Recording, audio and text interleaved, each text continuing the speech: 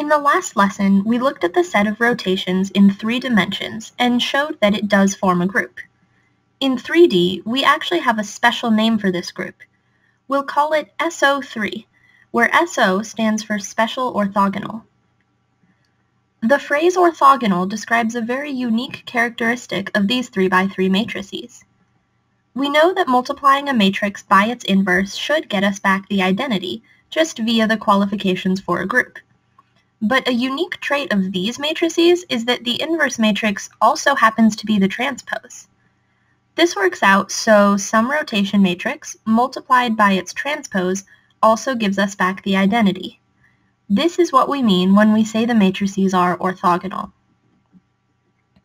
Inherently, any matrix with its inverse equal to its transpose will have a determinant equal to plus or minus 1. But if I take a matrix with determinant -1, let's use a simple example with -1, 1, 1 down the diagonal, and I apply this matrix to a coordinate system, we notice that we can't achieve the resulting coordinate system by any combination of rotations. Instead, we say that this coordinate system has been reflected about some axis. Another way to say this is that we've switched from a right-handed to a left-handed coordinate system.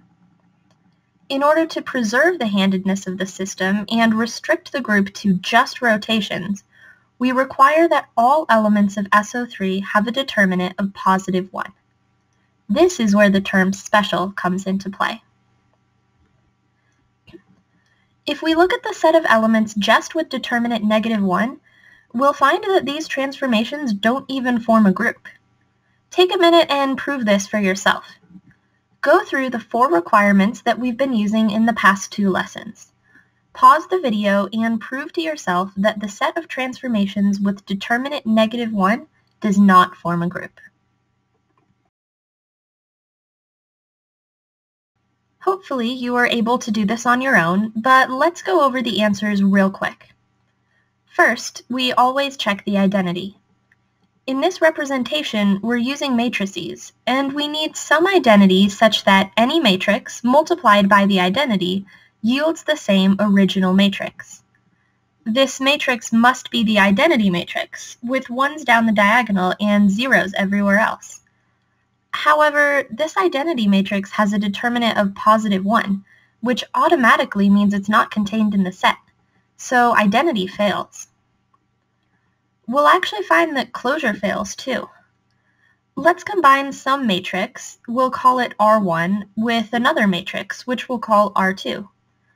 The requirements for this set demand that both matrices have a determinant of -1.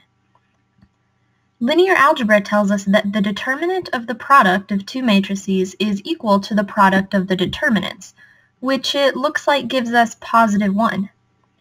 So it looks like the combination of any 2 elements of the set is not in the set, so closure fails. When we check the inverse, we know we want some element combined with its inverse to equal the identity. But once again, the identity doesn't exist in the set, so inverse automatically fails. Associativity is really the only reliable one here. Thankfully, matrix multiplication is still associative, but that doesn't really mean anything. The other 3 requirements have failed, so the set of transformations with determinant -1 is not a group.